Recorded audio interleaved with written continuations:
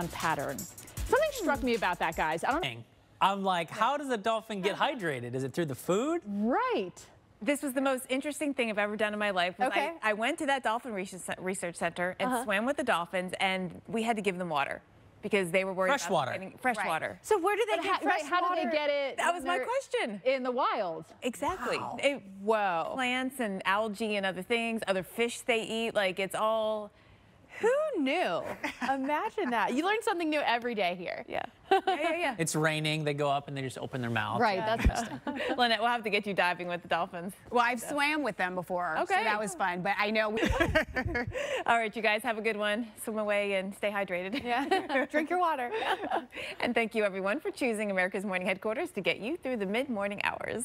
Yeah, the Weather Channel is helping you plan for the big events ahead. We've got rain in the forecast, and we've seen that can cause some problems in places like Miami yesterday, but luckily no big severe threat. And of course we're talking, right, exactly. Of course we're talking about the heat, and it's National Pet Day, which I know a lot of people are celebrating. Yes, we've got a whole lot planned for you to celebrate that today. Stay tuned, a lot for you to talk about, including, of course, the temperatures, which is what everyone is talking about. Literally everyone is like, why is it so hot? If you could describe today's big deal. It's going to be so nice in so many places except where the rain hangs on. And, you know, Felicia, we were talking about this yesterday. Oh, with rain like this in Miami, actually in a number of spots. Look at the numbers. Pierce, into North Platte, into Dodge City, 80s, if not even upper 80s.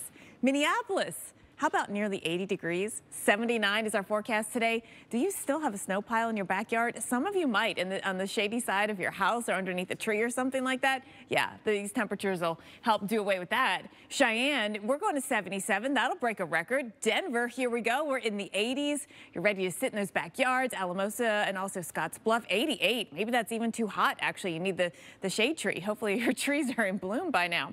Now, we are looking at today temperatures running about 15 to 25 above average, and that's a pretty large zone. The biggest departures, Montana, Dakotas, Nebraska. That's where a lot of the records will be today, parts of Wyoming as well. Tomorrow, we expand that 20 to 30 degrees above average into Wisconsin and Michigan, and then we start to bring a few more spots in to setting records there and into the Northeast as well. 85 in Minneapolis. Woo, it is going to be hot. Chicago going to 80 degrees, and then we look at the records to fall. Another one in Denver, Kansas, we bring you in. La Crosse, Wisconsin, and Minneapolis at 85 degrees would set any records set way back in 1931.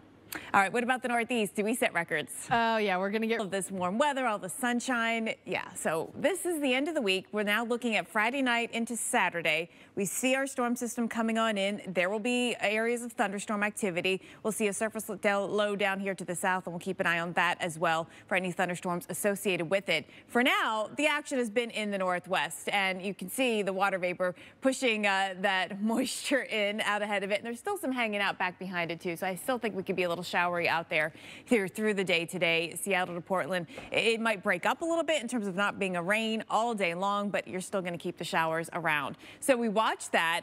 Snow up in the Cascades, pretty high, and then another system comes in. So no rest for the weary here. Here comes that next one, and that's the one that ends up crossing as we get into the middle of the week and then the end of the week getting into parts of the southeast. Things are pretty slow moving. The ridge that we have that's bringing all that warm weather over to the middle and to the eastern part of the country, that's blocking things up. So things are slow to move eastward. Rainfall will be about up to an inch here, maybe snowfall a couple of inches. But again, you got to go higher up into elevation. Let's watch tomorrow. We watch our upper level disturbance hang out. Then that moves east as we get into the end of the week. And now things with the jet stream finally shift. So now we start to see our trough take over, a little bit of a negative tilt. That's going to give us a chance for some thunderstorms here, especially over the northern middle part of the plains, Mississippi Valley. Thunderstorms here will be possible. It is April, so we will have to watch for that chance of severe weather. Temperature is pretty warm out ahead of it. That's our story all week long, right? But that will be a factor and leading to the thunderstorm risk. Now, behind it, there's colder air digging in with that trough and snowfall in the forecast. So in places like Denver and Alamosa and other spots that are sitting on your back deck this week here with temperatures in the 80s, we've got snow coming our way, mainly in the mountains, but snow into Colorado. We also are watching for thunderstorms then on the eastern side of things, and that's going to be here on Friday from Kansas, Oklahoma, down into northern Texas, including Dallas and up to Tulsa. We're watching for that, and then we have to watch everything track east into Saturday across the south and east, and this front will be a change maker too. So it's not just like it brings just the rain and maybe storms, it brings in cooler temperatures. Yeah. So it erases the warmth. It feels like when you warm up this soon, it almost feels wrong to go back to the cooler temperatures. I know. Like when it was so chilly Saturday, I was like, oh man, this is not what's supposed to be happening. It's already been warm, but right, exactly. April is transitional. April is tricky. Well, humans are not the only ones grateful for a break from. Actually, I mean, when they like bad weather, or even when they don't, when they react to it, that's funny. Yeah, exactly. I was talking to all day, so yeah, it makes a big difference whether they like that weather or not. Well, keep those pictures coming. Damage to your car, and when buying a used car, you want to avoid purchasing a car that may have been damaged by rising water. Yeah, that's right. Meteorologist Reynolds Wolf explains what you need to look for. Yeah, that's definitely not what you want to find. You're all excited about your new vehicle, and then the next thing you know, you're having issues and find out maybe it was flooded. Yeah, and so now we get into that season where we start to have river flood concerns, and part is because of the snow melt. We've had quite the season up here in the northern plains. I know a lot of you in the Northeast were like, where's my snow? Here it was. Exactly. We're talking about really impressive numbers here. In some places, almost double what you should see, or even more than double. So running a top 10, if not even top 3, or close to 1. Duluth, Minnesota, we're getting there. So we have snow on the ground still. Now, a lot of it is gone, and you can see, but that went into the ground, into the rivers and streams, right? So it had to go somewhere. But we still have a snowpack up there yet to melt. That's right. So especially, well, the temperatures are what's going to be melting this, but especially if you were melting it with a rain or a fog, or, you know, a lot of moisture, that would be exacerbating the problem. But it's already going to be bad enough with the warm temperatures and that increased runoff. Right. So we'll be watching streams, rivers, the potential for rises. Flooding is possible. You know, just looking at the outlook for the spring with the big snowpack that we've had here and up into southern Canada a little bit too, you know, that is a concern as we, you know, think about the Mississippi and its tributaries, some of the rivers over into North and South Dakota as well. Yeah, that's right. Especially if you live near, say, a creek that floods pretty easily and you know it, you're probably getting a little bit nervous with these temperatures like this, because when it is this warm, it melts so quickly. It's not that gradual melting that you want. It is very fast, and of course that causes very fast rising, which could create all the problems. It's going to be warm and sunny too. That's the other part of the problem. We've got temps 85 degrees in Minneapolis tomorrow, 84 in Des Moines. You know, I think most of the snow in Minneapolis and the Twin Cities is melted, but there's still piles, I'm sure, around, especially those big push piles. Oh, definitely. Yeah, no doubt at all. I bet there are going to be a lot of people out at Minnehaha Falls there outside of Minneapolis, because it's going to be warm, and it's finally starting to flow again, because there for a while it was very, very dry. Now, where we have some of these flood watches, could also run into some ice jam problems as well. That's a really good point. That's another concern as we get the melting. A couple of spots already up into major right now, and the forecast is for more as we get into the next week, especially getting down here, rolling right along from Fargo down to Sioux Falls. Well, don't forget our question of the day is a possibility where you are. It's important for you and your family to have a plan on what to do to help stay connected and safe ahead of potential flooding. We've partnered with T-Mobile to bring you some advice you won't want to miss. Boy, yeah, not at all nearly 90 like we have in Nebraska today. No, not anywhere near nearly 90. But that's kind of what we're getting across the country. Either you're stuck under this rain and dreary weather, or you're getting nearly 90. The thing about the South is we have a reason for it to rain and stay cloudy, and it's going to prevent all those, you know, upper 80s, near 90s. It's like a blemish on an otherwise perfect forecast. Although I will say, if it was not for this cutoff low that I'm going to talk about in just a second, can you imagine how hot it would be in places like New Orleans? That's true. If it's 90 in North Platte, people would be like, what is going on? That's a positive way to look at it. Look, I'm here for your silver lining. Let's talk about it. That is right before I go to tell everyone about the rain and the storms that you're going to be dealing with, and especially for cities that don't stays in motion, however it goes. So I'm supposed to talk about what comes in to change it in the next system, and we can see that swirling off the coast, some of the energy there. But let's take a moment to appreciate how big this ridge is over the east. So we've got our ridge building just like this, and it noses all the way up into Canada. That's why it is so warm in the eastern half of the country, eastern 2/3 really. But we've got this low spinning off here, the upper level energy with that. We're going to watch this for a couple of days here in the northwest, and then it all kicks east, and then it drives all the changes, brings back the rain, the cooler temperatures, maybe even some thunderstorms. Here comes our trough. So this is a pattern. We have the trough coming in over the Rockies, and you have still a ridge over the east and some warmer weather associated with that. This is a pattern set up for the risk of thunderstorms. And so we'll see out ahead of our front the moisture returning all the way up into the northern plains. Because we have such a big ridge and we see the warmth so far north, we're going to see that risk of thunderstorms going so far north as well. So plenty of ingredients there to fuel the risk of storms. Then we go to the back side of the whole system, and there will be cold air coming in, so there'll be snow to talk about. So as we get into later Thursday into the weekend, we see some snow filling back in from Montana down through Wyoming and Colorado.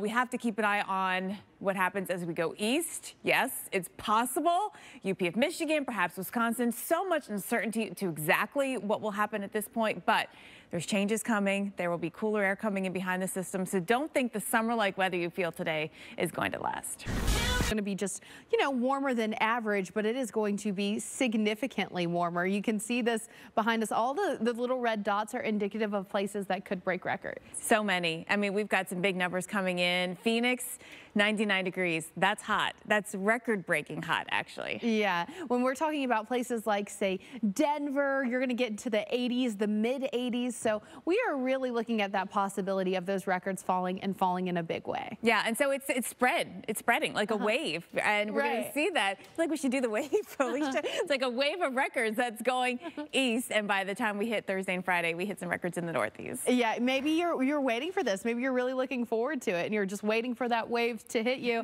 Well, in Denver, the forecast, like I said, 84, the old record 80. The thing about when you break a record and you don't just break it by like a degree or you tie it, but you break it by degrees, that always feels so much more significant to me. It's very satisfying. Like, yeah, smash that record. Exactly. We're going to be looking for a number of spots. It's a large area spreading again from the Rockies, Colorado, the Cowboy State. We'll have some records for you. And then we see everything moving east with this heat. Des Moines, we're going to 81 for you today. Yeah, those highs, 15 to 25 degrees above average over the central portions of the country and the plains. But watch how that spreads. It is like kind of just like a warm, it's like warm syrup, I think. It feels like a hug. Keeps oozing. Yeah. It just keeps oozing. Ooh, that's a sticky hug, though. It's like a 3-year-old hug. Yeah. Very, very much so, yeah. So the big ridge of high pressure is the reason why temperatures are warming up, and we see that continue to evolve and build farther east by the time we get into Friday. So tomorrow we're looking at those records possible for places like Wisconsin. 86 is your forecast. The old record 81 set back in the 1930s. So you're really seeing very old records broken. Yes, Minneapolis too. I mean, 85 degrees.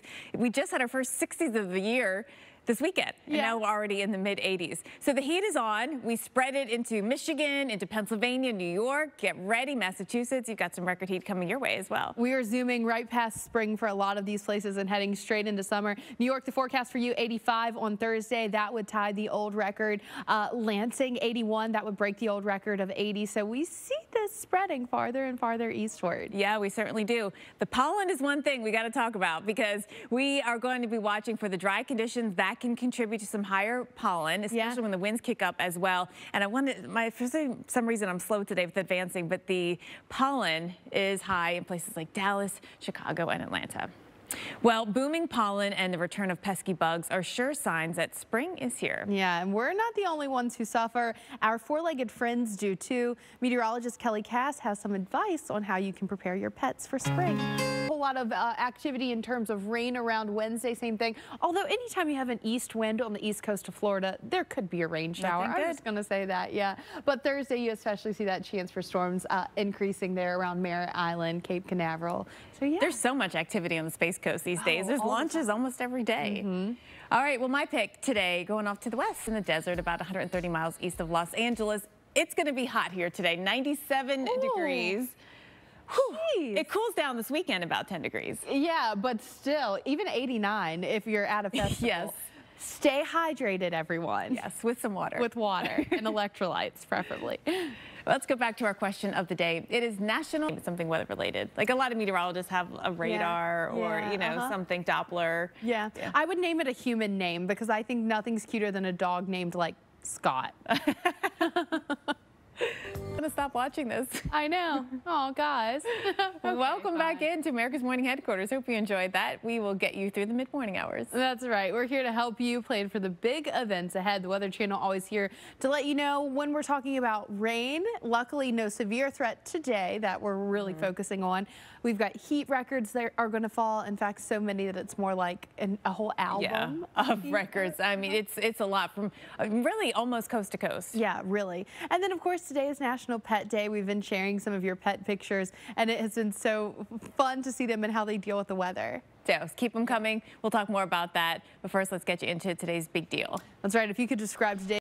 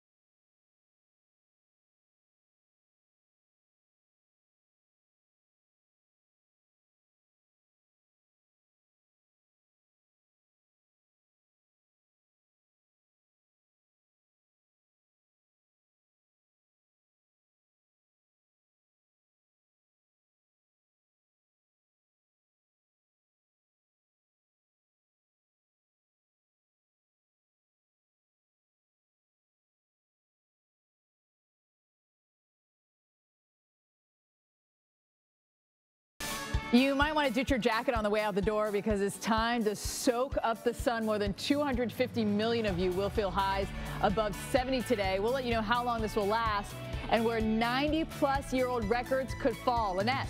Plus, rain and storm. Welcome into America's Morning Headquarters. I'm meteorologist Stephanie Abrams alongside meteorologist Lynette Charles and Jordan Steele. Jordan, it's April 11th. Give us the 411. What is that? Happening in Florida and the Gulf Coast over the next, let's say, 3 to 4 days, because we've already had that onshore flow in Florida and we had the flooding. We'll show you that a little bit later. This looks like an absolute mess, doesn't it? Let me point out some things to you. We have a jet stream that's going up way far to the north, and then it wraps back around into the south here and then comes across like this. And so what's going to happen is this piece of energy right here is going to get pinched off from the flow or cut off, and then it just kind of sits and spins into the southeast. And so that's what we're going to be dealing with over the next several days. You can see the isobars associated with this. So see that isobar up there? Imagine this closing off on this side, and we're going to get this bigger area of low pressure that will then condense. You can see it condensing, and there's your low. By Thursday, there's your center. It's going to be onshore. So it gets cut off from the flow and has to wait for that next trough to come in and pick it up and move it. So what does that mean for you if you live in this area? It means it's going to be cloudy, it's going to be rainy, it's going to be stormy. Here it is drawn out nice and beautiful on our map tomorrow. You see it into Texas and Louisiana. And that low is just going to meander around, pull ashore as we head later in the week. But it does give us lift in the atmosphere. It does give us rain. We could see heavier showers here into New Orleans, to Florida, into the southeast. We still have a little bit of that onshore push with that ridge off to the north. But things are changing and moving. But it does mean that we are going to see more rain here along the I-10 corridor. As we go through the day today, you can see that low starting to develop. Heavier showers are going to be offshore, but then they pull ashore. So flooding is possible here into Louisiana. Flooding is possible along the I-10 corridor all the way into Destin. And that flood threat does continue through our Friday morning into the southeast. And Jordan, it even comes with the possibility of thunderstorms. Well, and let's start early, and then it's like record scratch down to the 55 degrees. Do kids these days even know? Do your kids know what records are, Jordan? Yeah, because I have a record player. Okay, good. So, and I'm always like the old guy that's like, don't touch the net. You know? All right, let's talk about where we're going to be seeing more vinyl happening across the board here. And it is going to be downright hot. 70s and 80s. And the other problem is it's just going from like the cold into the heat. That huge extreme really can catch you off guard. Look at 90 in North Platte tomorrow. But we do have a boundary that's going to come on in, and that's going to cool us off actually to below average. This is very spring-like, though, when you're on this roller coaster ride with all these different temperatures. Denver, tomorrow, we could smash a record. The same in Pueblo, Colorado from 2018. Goodland, Kansas, we could crush a record by 8 degrees. Usually you hit a record, but the fact that we're going to beat these records by 4, 5, 8 degrees is just insane. And in Wisconsin and Minnesota, we could be breaking records from 1931. It's not only today and tomorrow, but also into our Thursday. Then we'll start to see things get knocked down a bit with our front that's going to be coming on through. Look at everyone that's going to be above 80 degrees this week. By Friday, 108 million are going to be feeling those 80-degree temperatures. I'm ready for it. I'm ready for this warmth here after we've had just so much cold in a lot of places. Thursday, look at that front coming through. Duluth feeling the chill, but Chicago, Detroit, Lexington, Louisville, we're going to be right around 80 degrees or higher. And the potential for records extends anywhere from the plains to the Great Lakes, all the way here into the Northeast as well as we head into our Thursday.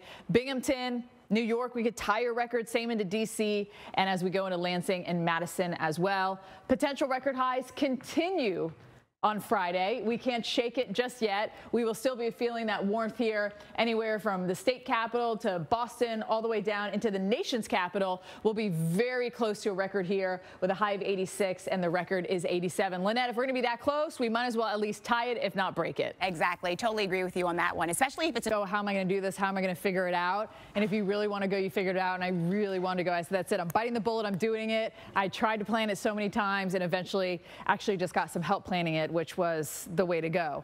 Let's have a look at New Orleans. Maybe this is your dream destination. I know my husband loves New Orleans. It's one of his favorite cities on the planet.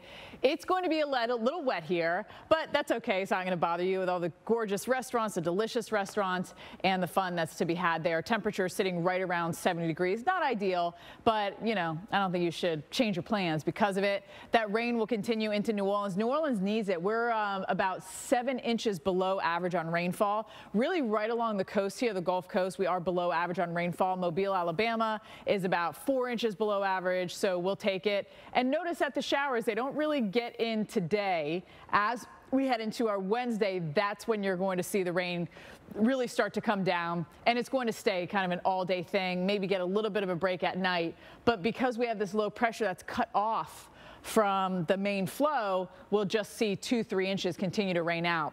Down into Florida, South Florida, we're going to have a nice little area that we're going to see more heavy rain. And this is over the past 7 days, but this same area could see more. And we saw flooding in South Florida, the east coast of Florida. Still, we have the issues with that onshore flow, and we will see more rain start to come down for us here, not only from the Keys all the way up here into West Palm Beach County, and points north of there as well. It gets really wet on and off as we head. And I think, was it Thursday, Taylor Swift is in the Tampa Bay area. I believe it's Thursday because one of my friends texted me and she's playing outside apparently. It must be an amphitheater. I got to look it up. But I said, oh, you know, you'll just get there. You'll see a few showers. And she was like, oh, no, it's outside. We're going to be drenched. So it'll be interesting to see if Taylor Swift is able to play, because if there is some lightning, they'll probably have to shut it down, Lynette.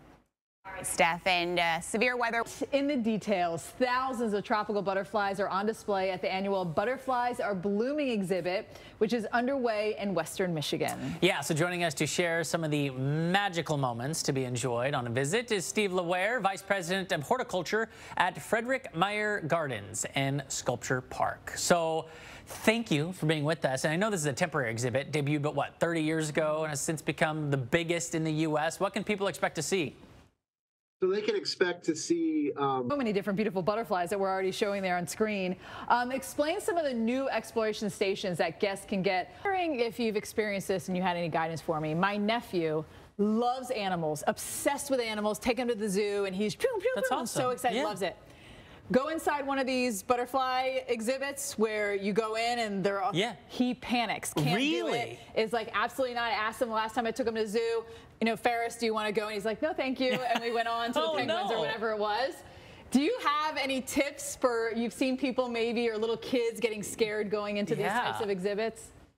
Yeah, you know, it can be a little startling for some people, especially the little ones, you know. Try that with them. Steph and I at Noon Eastern have a show here called Pattern that is climate driven, and we talk a lot about the migratory butterflies and how they're doing. Yeah. How are the butterflies doing in the tropical environment? Do we know how their status is or what their status is? Well, you know,